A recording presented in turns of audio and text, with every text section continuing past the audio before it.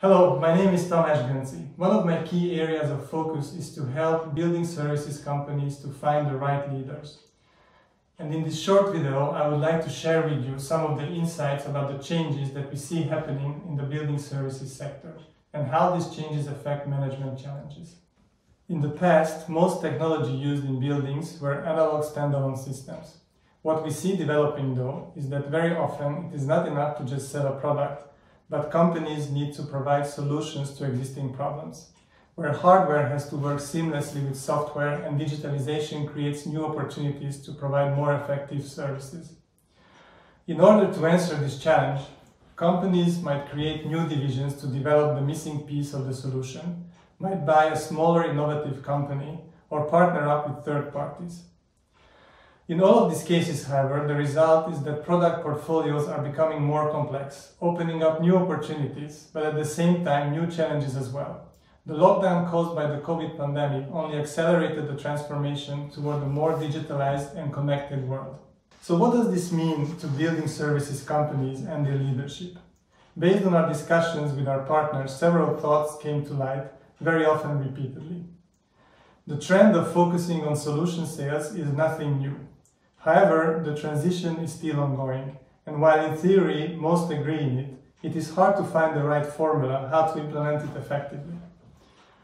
The building services sector is a conservative one, where the core business is still generating most of the revenue. Very often companies are organized by product lines, where most of the focus falls on the core product. How are you going to make sure that the innovative products are not neglected? How are you going to break up the product silos to make your team cooperate?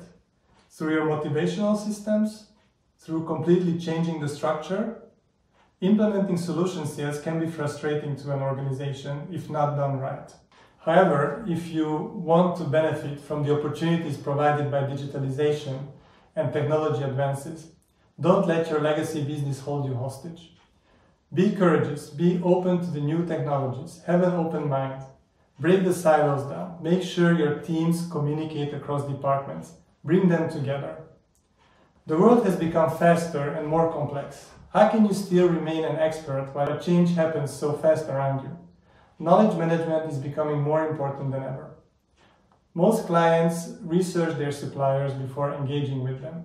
Provide adequate information in the digital space.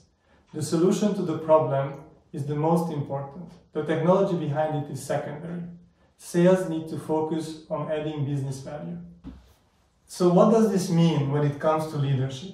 Again, our discussions with industry leaders showed several recurring themes.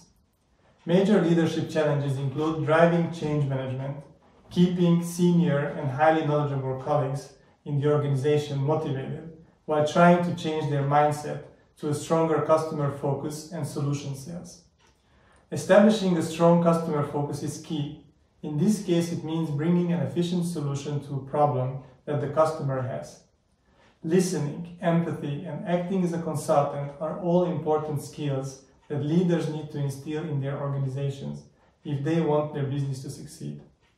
This, of course, requires the management to have a more involving, open-minded type of leadership approach where new employees and their initiatives are heard. So these are just a few thoughts I wanted to share with you that I hope will help you to better visualize the ongoing impact of technology and the changing world on the building services sector.